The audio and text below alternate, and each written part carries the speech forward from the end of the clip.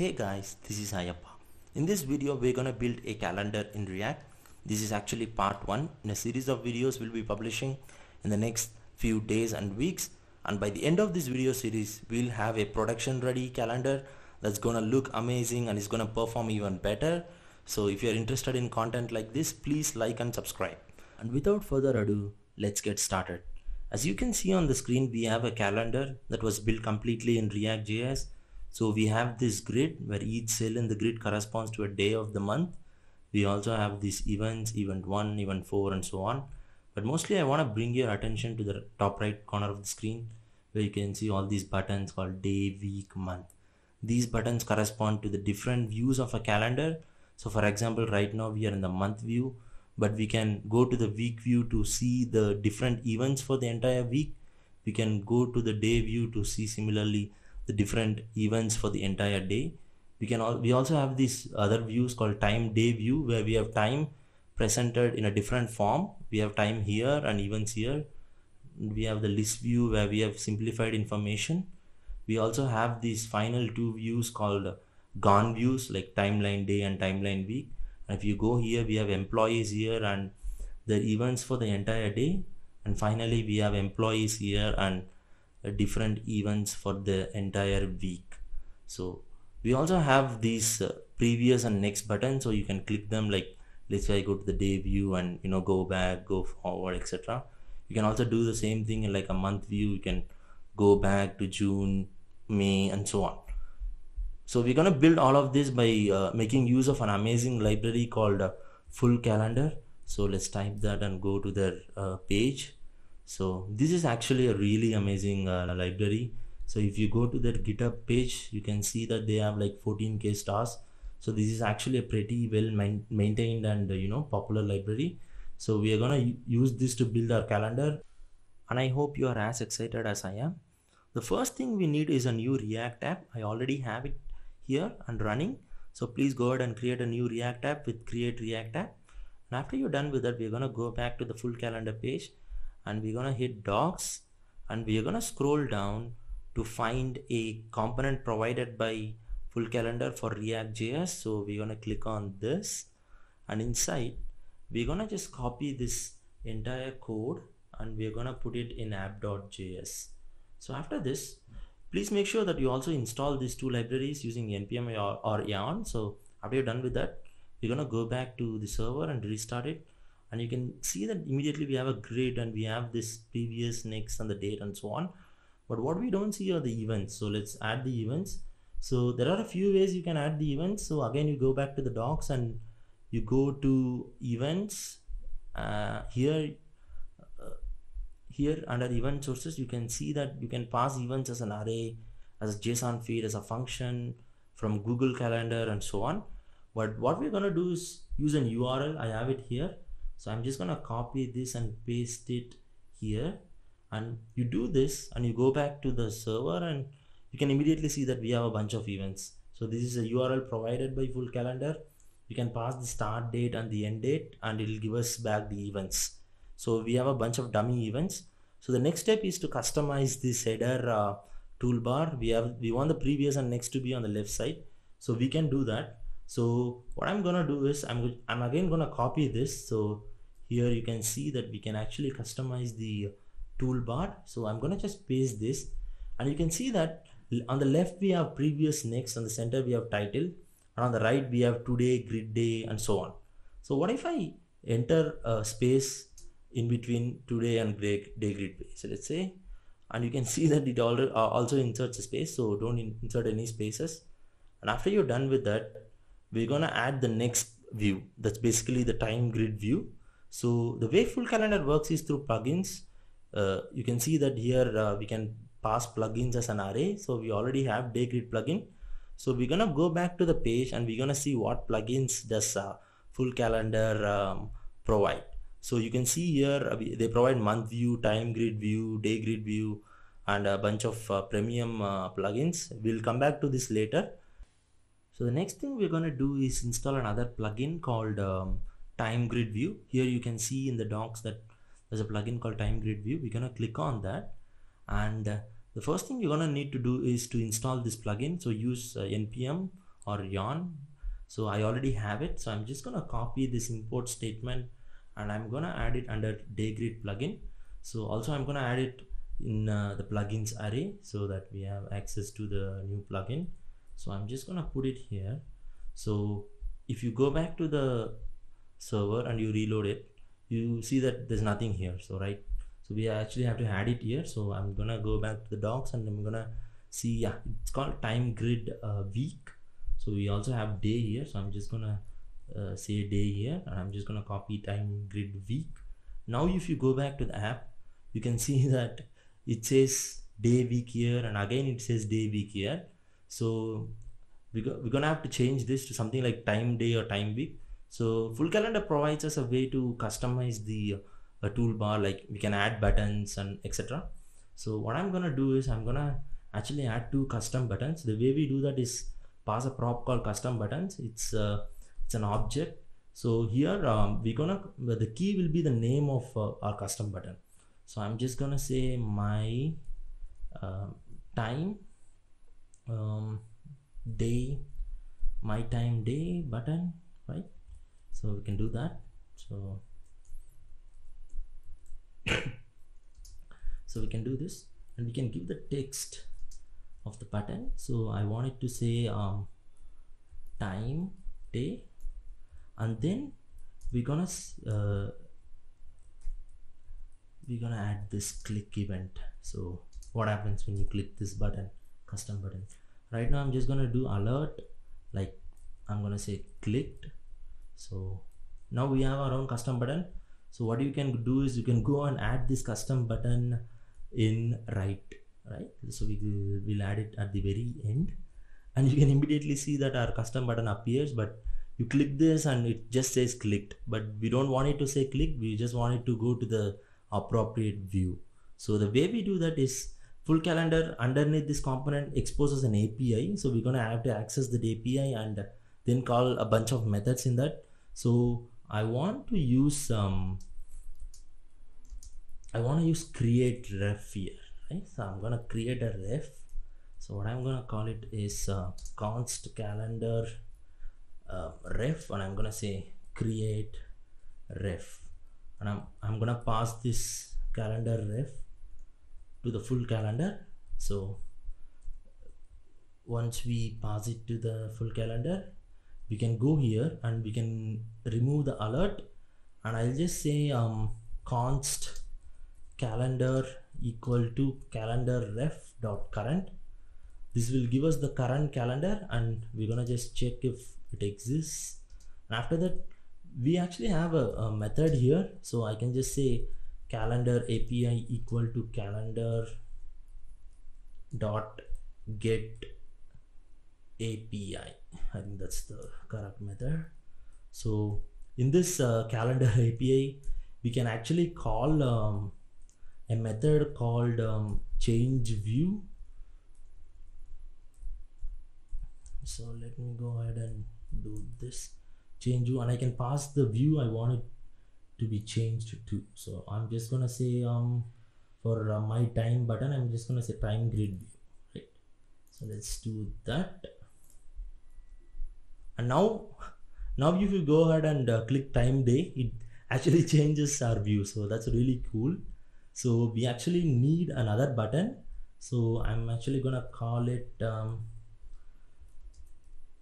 my time week button. So no spaces in between.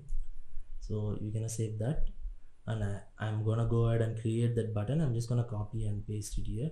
So I'm gonna name it time week button. I'm gonna change the name of the button, and then here I'm gonna change it to time grid day week. So now if you reload the app, when you click time day, it gives us this view, and you click time week, it gives us this view. That's really cool. So we're gonna get rid of this day and week here. So you can go ahead and remove these 2 guys here. So now if you do this, we already have like 70% of the app. So we have day, we have week, we have month, we have time day, and time week. So let's say I wanted to add like a search bar in the header tool. I don't want these buttons, etc. The way I can achieve that is basically just remove all of this. I mean, I can comment out the entire part, and I can just say, give me 1 second. Yeah, I'm gonna say header toolbar, and I'm gonna pass false, right? If I do that, it's gonna remove the entire header toolbar. Now let's say I wanted to add something in the header toolbar. I can just go and add a div or whatever rocks your boat. So let me put this inside div. I'm gonna add another div, and I'm gonna add an input component inside. So I'm just gonna say placeholder like foo. Yeah, so now you click that, we already have an input here. This is the way you customize your header toolbar. And let's say you wanted to add a button here, you can just go ahead and add a bunch of buttons here, and you would use these API methods to interact with those buttons. That's basically how this works. We'll do this in the next videos, upcoming videos. For now, let's just stick to the basics. Now we're gonna add a premium view or a plugin. So we're gonna go into the docs again, and we're gonna find this timeline view. So as you can see, it requires premium, but don't fret. Actually, they offer a free trial. If you go to the free trial, this is actually free forever for personal use. So you cannot use it in commercial or production websites, but you can use it for personal use. So I'm just gonna copy this license key, and I'm gonna just paste it here under the ref. So now let's make sure the syntax is correct. Yeah, so now we have we can add premium plugins. So if you go to docs again, and you go to